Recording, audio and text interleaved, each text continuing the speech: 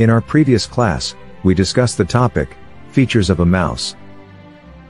In today's class we will be learning the topic, meaning of IT. IT means information technology.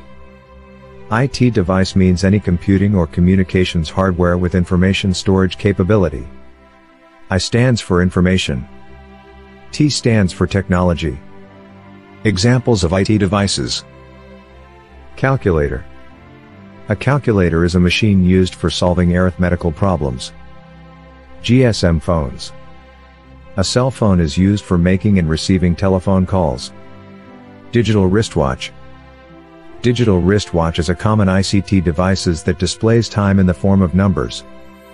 Fax machines. A fax machine is a device that used to send and receive printed documents or images. Printer.